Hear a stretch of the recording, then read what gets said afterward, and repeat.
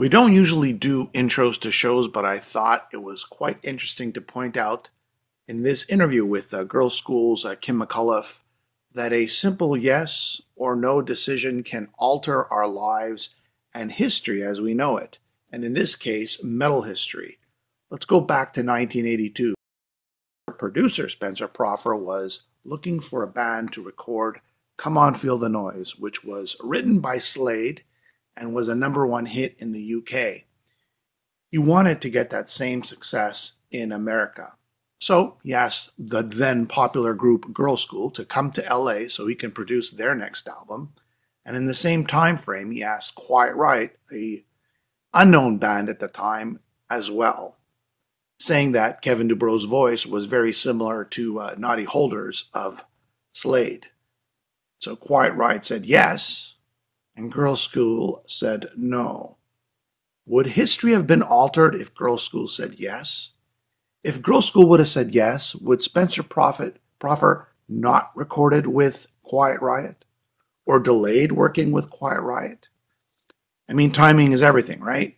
If Girlschool said yes, maybe they would have had success the same way Quiet Riot did.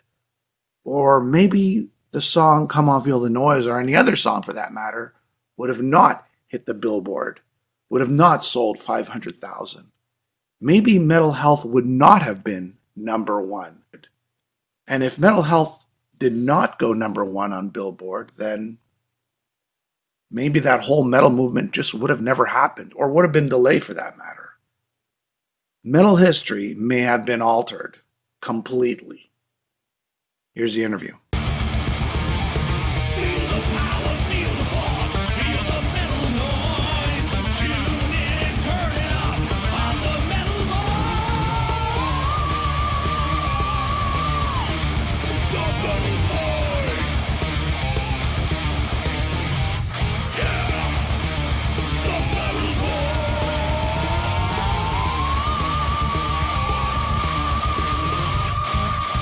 Welcome back to the Metal Voice.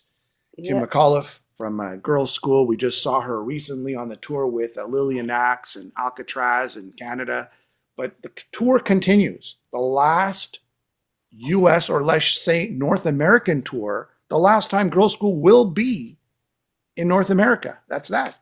The end. That's that. Well, apparently, yeah, because basically it's so difficult for us to get there. I mean, not only us, for a lot of bands, because it's just with the visas, the cost of those, and like the appointments and everything you have to. It just takes forever, and it costs a bloody fortune. So, it's Before we get into the questions, I'm gonna just spell out the tour dates.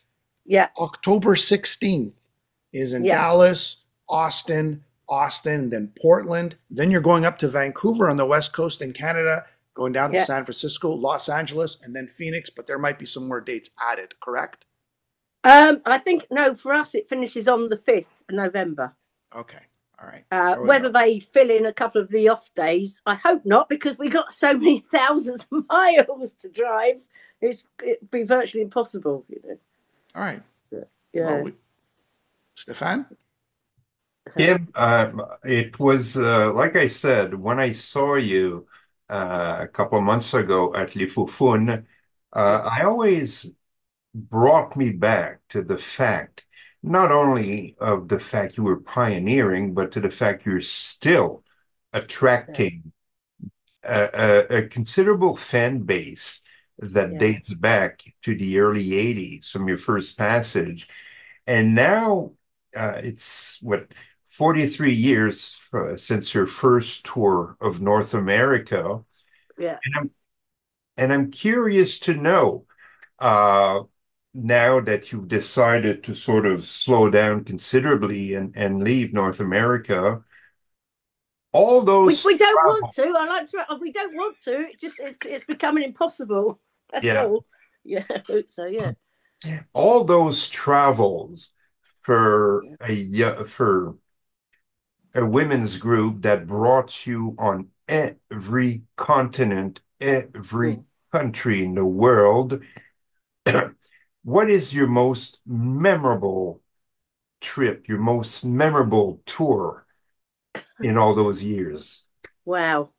Do you know, I do get asked this quite a lot, and after 46 years, or it's going to be 47 next. Oh God, whatever. It's really difficult, but obviously, probably the most memorable is it's got to be the first one with Motorhead, because that was the first time that we actually played a proper tour as opposed to rock clubs and stuff. So for the most memorable, yeah. And then I think I've really got to say, go on 40 years later, the next one has got to be the final Lemmy's final tour, because we were then playing to just, I mean, massive, arenas, and I felt so, well, we were honoured and so proud to be with Lemmy on his last tour, and the fact that they'd got to that stage, they were just huge, So we were on their very first British tour, major tour, and then we were on their last one, So, but then apart from that, of course, the only time we headlined Reading Festival, we're still the only female band to do that, and being invited by Richie to support them on the Deep Purple reunion tour in America.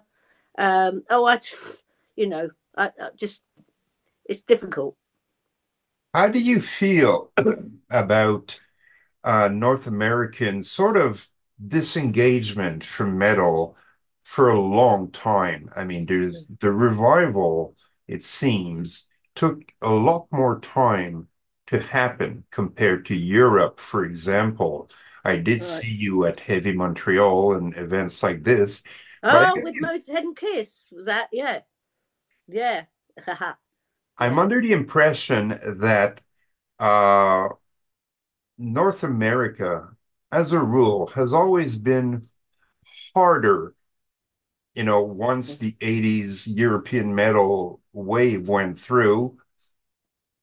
There's always a market that was tougher to recapture. What were you able to sort of associate it with? What do you think the reason is for that? Well, the funny thing about heavy metal, it seems to me, is it goes out of fashion a little bit, no matter where you are in the world, in different, and then it comes back again. But the true fact is, it's always been there. It's always been there. It just so every now and again, it sort of comes right up to the fore again, and it becomes the new big thing again. And I'm thinking, hang on a minute, I've loved this for like nearly 50 years. So people are a bit late to the party, I think, sometimes. But I mean, who knows? I mean, things sort of turn. They come and go, and then they come back again, and it's just, I just think America, obviously. I mean, America was Led Zeppelin. When I keep thinking about that, I mean, they were the first big rock band, weren't they, to break America?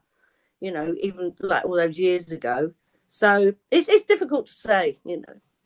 Jim, not only was girls, I believe you guys might even have the world record for the longest running all girl band, Uh, at least well, in the metal category, right?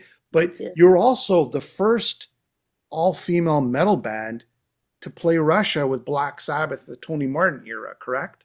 Yes, yes. What a So, tour that was. Yeah, and tell us about that, because I yeah, interviewed Tony a yeah. while back, not too long ago, and he said Girl School really got it on stage. Were they Yeah, throwing yeah. stuff at I you? remember. I think you told me that when I met you last Yeah, time. yeah. Yeah, So you told you me tell that. me about Yeah, it now, but you tell me about it. What yeah, happened?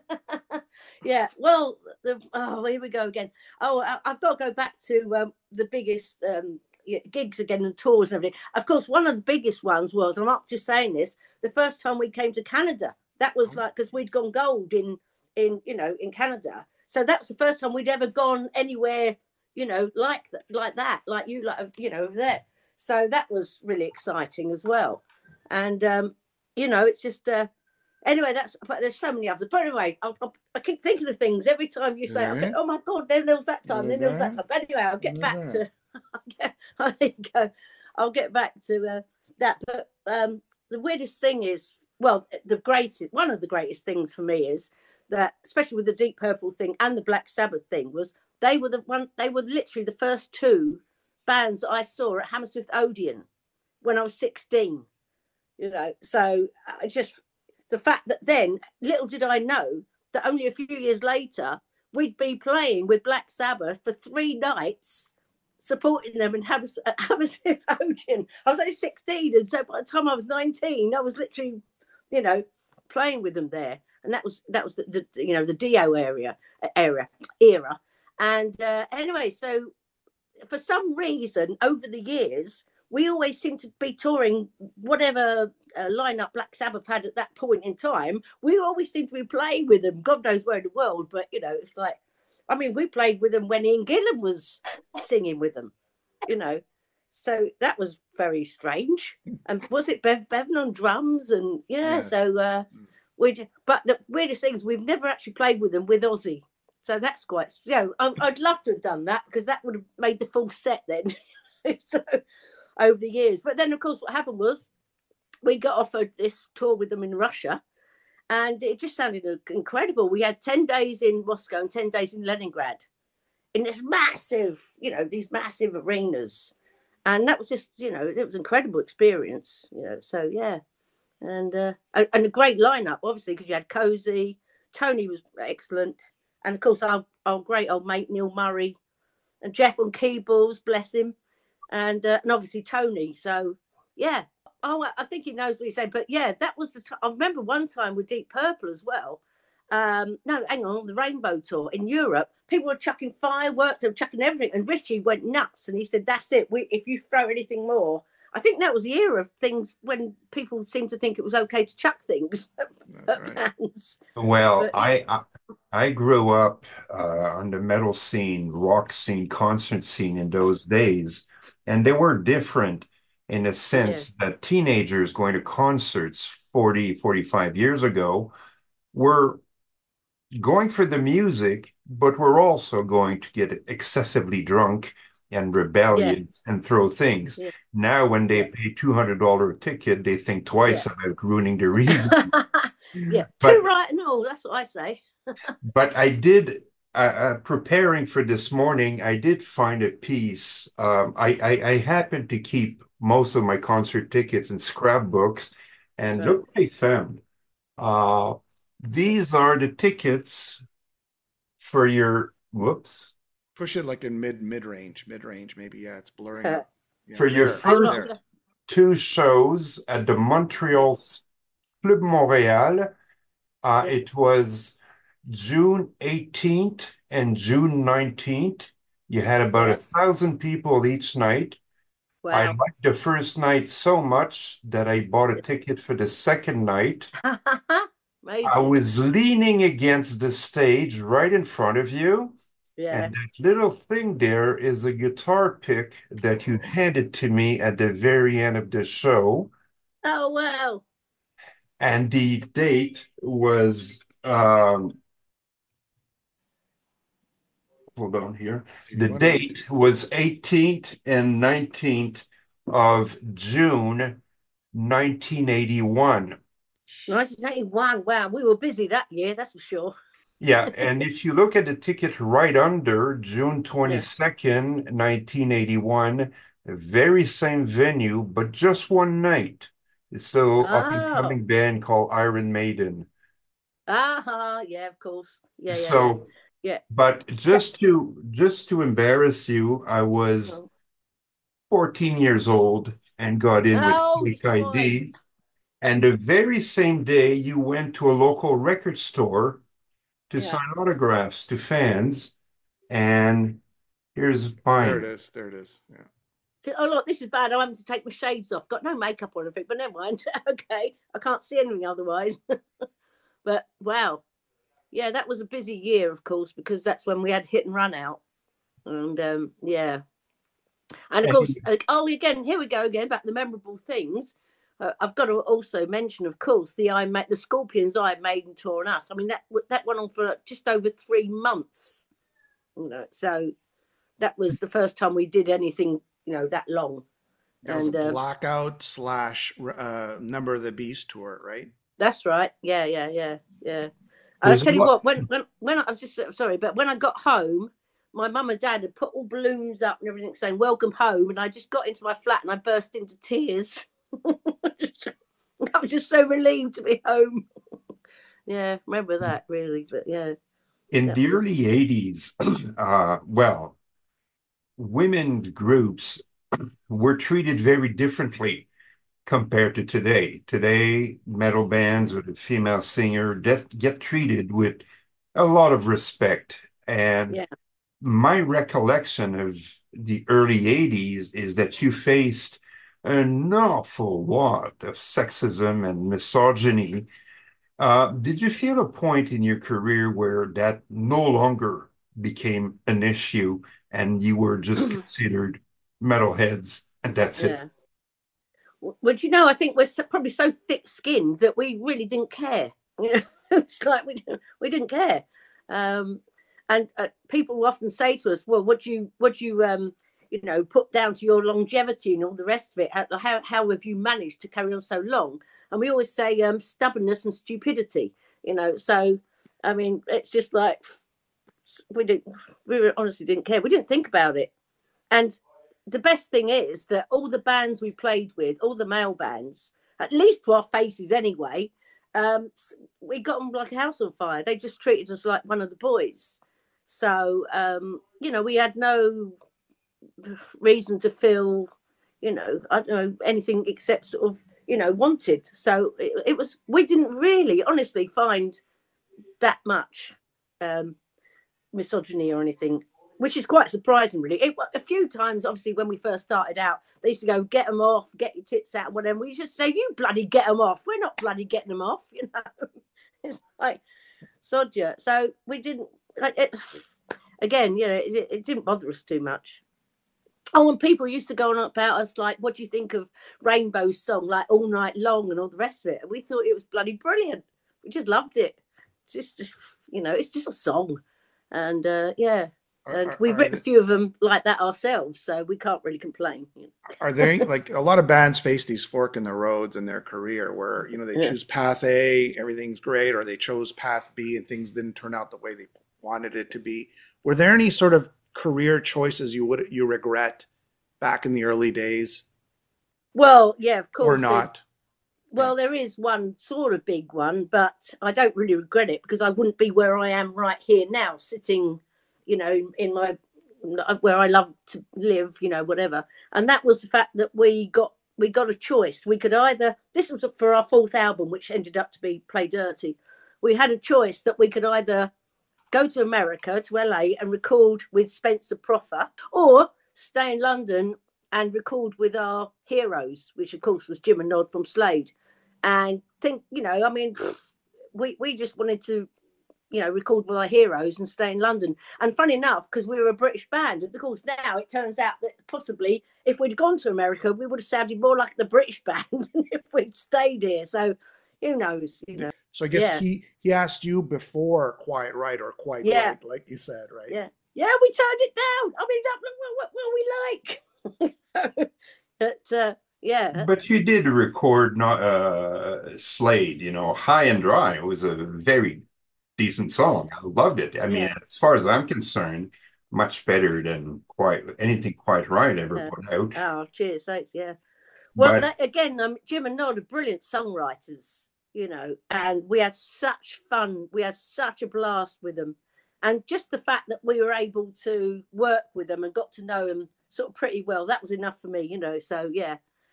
But whatever might have been, it didn't happen. So there's no point in thinking about it. But what we did have was a truly amazing experience. So, things I have I remember the album Running Wild very well, yeah, which had some fantastic songs, but things got a bit funny around Nightmare at Maple Cross. I remember how hard it was in North America to get a copy. yeah. Um, did you sense that things were starting to maybe get off the tracks by then?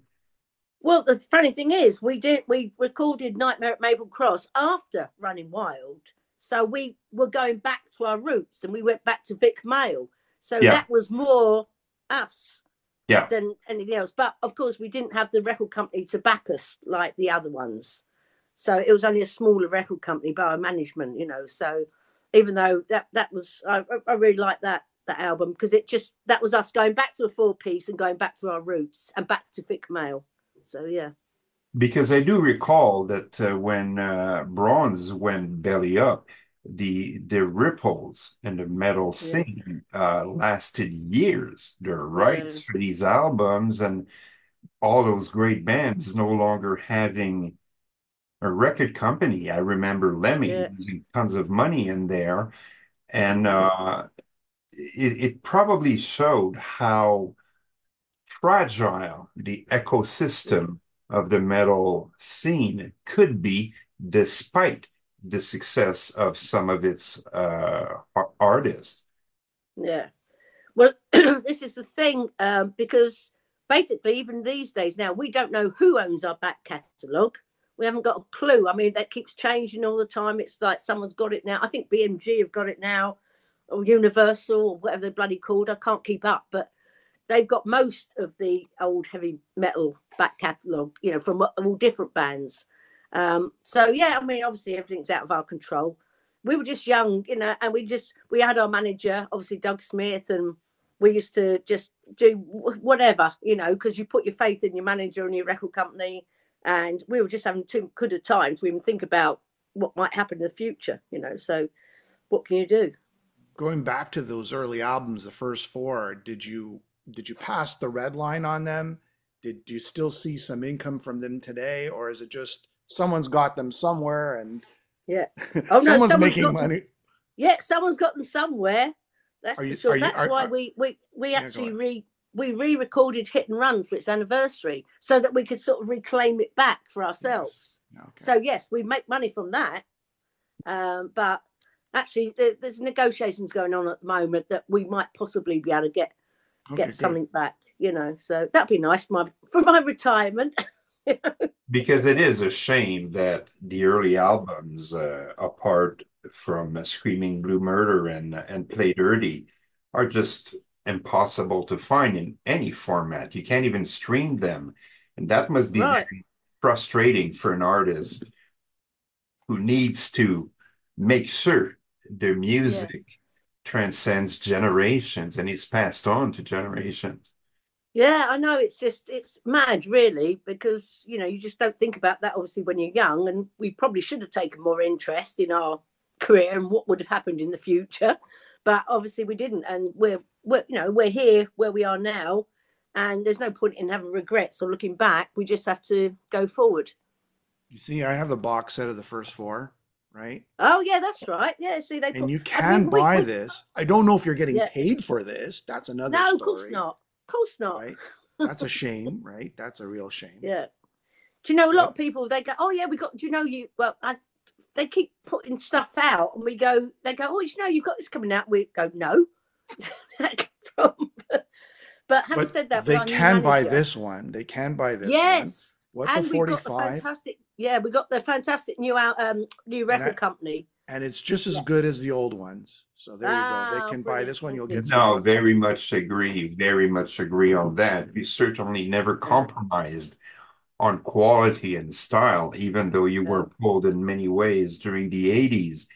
But now that you've been able, since Maple Grove, to stick to your guns to what yeah, you enjoyed playing, was it yeah. easier to sort of A, make a decent living, and B, stay in touch with a strong fan base that carried you through these years? Uh, well, basically, yeah, we make a living through, we do get royalties and stuff, obviously from PRS and MCP. There's lots of income coming in through there, just not the record sales, basically, and obviously playing and all the rest of it. But yeah, I've got to mention, you haven't mentioned the album Legacy. Have you heard of that album? Legacy was in 2008. I don't have a copy Right, of it here, but It was the year right, you played, it was the year you played Heavy MTL, so it makes sense. right. Yeah, yeah, Yeah, yeah, yeah. yeah, you were touring behind that album. Yeah, yeah, yeah. I mean, I think that was our really big comeback, with the Silver Lining and all those, SPV and record companies there, to get back to what we really love doing after a little bit of a break, So, and we haven't looked back since then. Well, I say haven't looked back. It took us 8 years to get this new one out. But yeah, here's a little bit of a plug. There you go. Pick it up. yay! That's Great thank album. you. Great album. I Thank hope you. everybody got it. Another question I wanted to attach to this is, of course, festivals are very important in the career of a band. And this is where usually you get in touch with a younger, different Yeah. audience.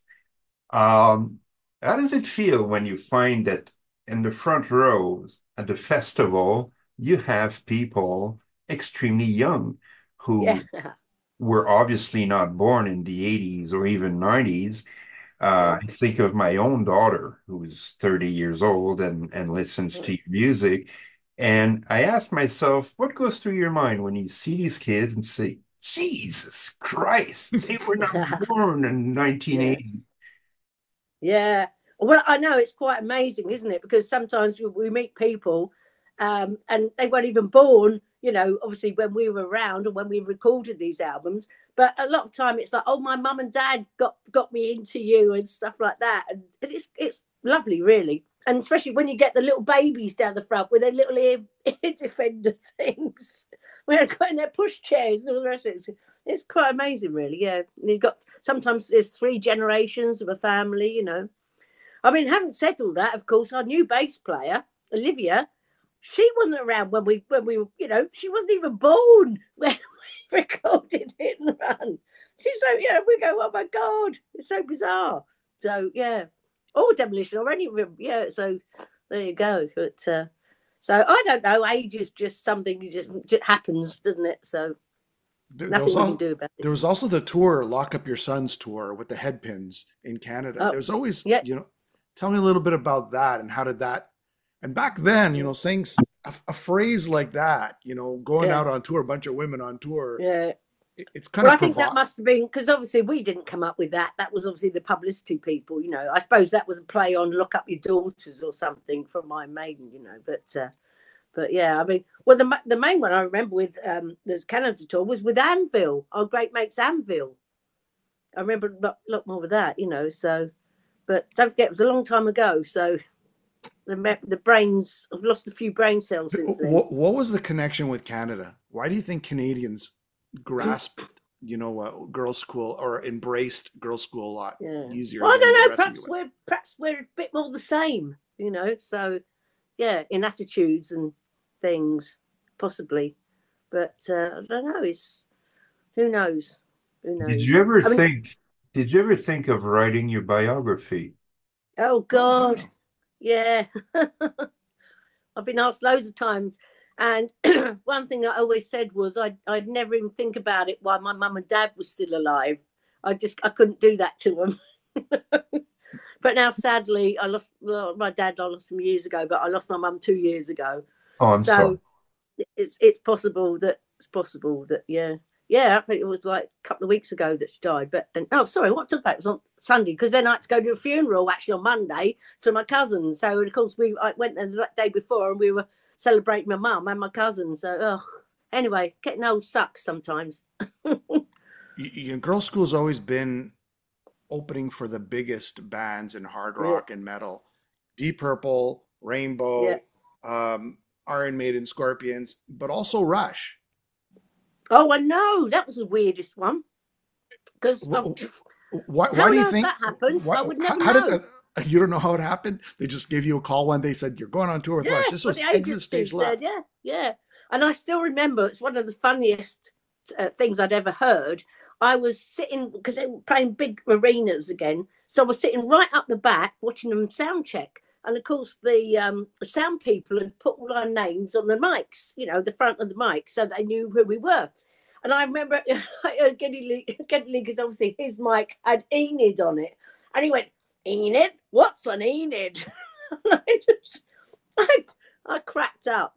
I still can see it now. He looked so puzzled. I thought it was one of the funniest things I'd ever heard. You had the Runaways, the all-girl band with Rush Yeah, opening up. You had Girls' yeah, School. I guess they were hoping that they track more of women to their shows. I don't know. I'm just yeah.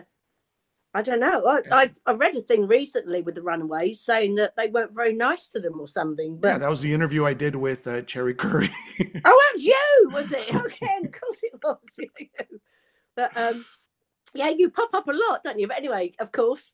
And yeah, but funny thing is, I'm in touch with Jackie Fox and people like that. So it's funny because we talk about bits and pieces over the years. And Did you have a more pleasant experience versus the Runaways' so-called acclaim?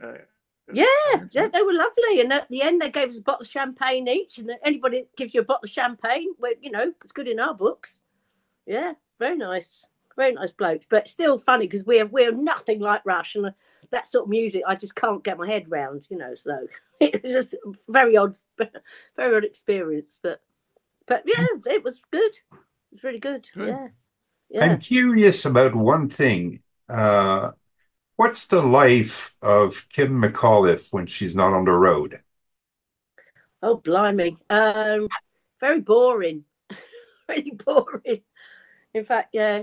No, because obviously I'm a Londoner and I never thought I'd ever leave London. But, I've met somebody that lives up in the country. This was 6 years ago, whenever it was. And so I moved out of London and up in the countryside now. And I've got a half-acre garden. I've got fields out front. I've got, the little local shop. all the the locals, the villagers. You think I'm really weird, but they're nice. And it's only an hour away from London on the train, so I can still get there easy. But yeah, and then of course Denise just followed me up here. She actually lives in my other half's house in Harwich, and I'm in Manningtree. So yeah, we're me and her are still close. So yeah, we can't get away. Well, we can't get away from each other after 50 years. I say that, I don't know if you heard, but on stage I just go, I think I deserve a medal. After putting up with her for 50 years. So, but it's a joke, obviously, Yeah. But, Anyway. Each and every rock band that survived for decades have had their ups and downs, especially when it comes to lineup. Was it a hard decision to let go your bass player? Which one? The last one. I'll tell you, yeah.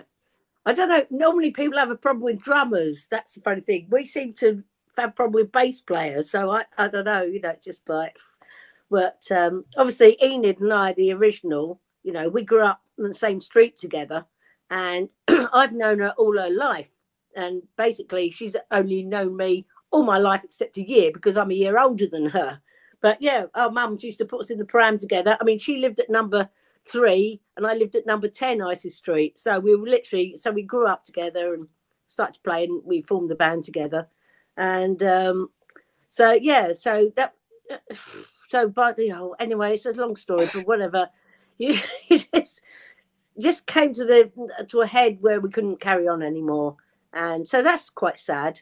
But then of course Tracy, our great mate from Rock Goddess, she came back. She's back and forth 3 times. Then we had Gil Weston, who was, whatever. So she was there. Bloody bass players, honestly. And then and then Jackie Carrera, who is lovely, still a great mate. So we had her. And then Tracy had to leave this time round for personal reasons. It's a long story, but her boyfriend, she lives in Spain, and he had a bad accident, and it was touch and go, and she decided she couldn't come to America. She had to stay there with him, sort of thing, and that all got really emotional. So now we've ended up with Olivia Airy, who is Don Airy's niece. Wow, I did not know that. Didn't know. Oh, well, there you go then. Incredible. Yeah, she's the youngster. Yeah. Now the weirdest thing about that is that when Enid left all those years ago, how many years ago? Oh Christ, no, I've no idea about time. But anyway, Malcolm Dome. Do you remember the late great Malcolm Dome? Mm-hmm. He recommended Olivia to us, but at that point, Tracy had come back. So anyway, are you still there? Yep. Yeah, we're here. We're just listening. Good. No, it's all right. You froze. That's all right. I'm just going back. So anyway, he recommended Olivia to us. He said, I've got a perfect, she's perfect, whatever. And anyway, so of course, this time when Tracy went, we just had a number And I phoned her up and I went, "Are you up for it?" She went, "Yeah." And of course, that's it. 2 weeks later, she's playing with us. Yeah. And yeah, as I say, so that's quite funny. Yeah, she comes from a very musical family, obviously. And one of her first gigs, the funniest thing was we were doing festivals in, well, our first gig was a festival in Sweden. So when we were managed to get some sort of rehearsal before that. And then, of course, the next one was Wacken. So she had to play the Wacken with us, which was amazing. And then a couple of weeks later, we actually support. This is weird. Oh God, when you're talking about best gigs ever, we just played to 60,000 people in Berlin with a band, a German band called Die Arts, or something. Yeah, which nobody apart from Germany has ever heard of. And they'd sold out 3 nights at this aircraft bloody place. And I kept thinking, oh, well, nobody's going to be there to see it, or blah, blah, blah. Anyway, it was 60,000 people. And that was poor Olivia's third gig with us. So she's right at the deep end, you know. But she's brilliant. She's actually brilliant. That's amazing to hear. Is this going to be your, are the years sort of winding down now? Is it going to be less shows, less albums, and just slowly? Well, what's on the horizon? I think so. Yeah, I think so. And I think it's possibly this album is possibly going to be our last one because, you know, I mean, if it takes us another 8 years to do, I'm going to be 70 odd. So, you know, time to call it a day when I'm 70, you know. I noticed that Jackie Chambers added a dimension to Girlschool that really we hadn't seen since Kelly. The bonding between the three of you must be extremely strong after 25 years in a band. Yeah. Well, of course, the funny thing is, she was always the new girl, but she's not the new girl anymore. Because Olivia's the new girl. Like Ron Wood in the Stones. Yeah, like exactly. She's lost the status of the new girl. No, she's all right. She loves it. You know, she loves playing and the rest of it. So yeah, we got so well. I mean, I think we've known each other nearly 30 years because, you know, I knew her a few years before she actually joined the band, you know. So yeah, I know. I don't know about you two, but time for me just it doesn't exist. People ask me, well, when was it when you did that? I went, I've no idea. I don't know. I know I did it, but I've no idea when I did it. It's just time like flies. Time has no meaning. Yeah. On that note, everybody go pick up the new album. Well, the latest album, we'll say. Latest album, you could pick it up. It's just as good as the classics. The tour. Thank you. So you got Girlschool, Lillian Axe, and Alcatraz, and our buddy Giles will be on singing for Alcatraz. So that's pretty cool. The dates, again, are Dallas, Austin, Portland, Vancouver in Canada, San Francisco, Los Angeles, and Phoenix. You could pick up tickets. The tour starts in 2 weeks. It starts in 2 weeks. I know. Thanks again. I've got to get myself prepared. The set list. My message to North American fans. I saw that show at Les Faux-Fun in Montreal. You do not want to miss it. Remind you, focus on the music because the music has not aged. It is still as fresh and engaging and as headbanging as it ever was. Well, we still have fun on stage. That's the main thing, you know. I mean, so it's a laugh for us, you know. We just enjoy it and hope that people enjoy it as well. So, you know, but yeah. So I tell you what I'm going to do now is I'm going to get back out in that garden and have a nice cold beer with the other half. So. Thank you so much for being on the show again, Kim. I don't. We're probably not going to see you on this tour. Then I take it. No. We'll have to go to London to see you. Yeah. I'll have to go to Europe and find my way to say hello. But I do go to Europe often enough. In fact, a couple of years ago, I was in Spain, and I'm looking at my schedule, and I missed you by just a couple of days in Bilbao, and got regretted that. Well. Yeah. Oh well. Okay, well, I was going to say perhaps next time, but I don't know if there will be one. But Well, we'll see. you never We'll know. see. You I'll never make know. sure there is. I'll make sure there is. Okay, all right. We'll never know. Or it might be a festival or something or two. Exactly. But Exactly. basically, never say never. We're not saying it's never ever No, going to we're happen. not It's saying just it's so never. difficult. It's so bloody difficult, So, but we've got it all together this time, so we'll be there. All right. On that note, thank you so much for your time. Yeah. No, thank you. Thanks for your interest and all that. It's Thank you, fantastic. Kim. Thanks for your support.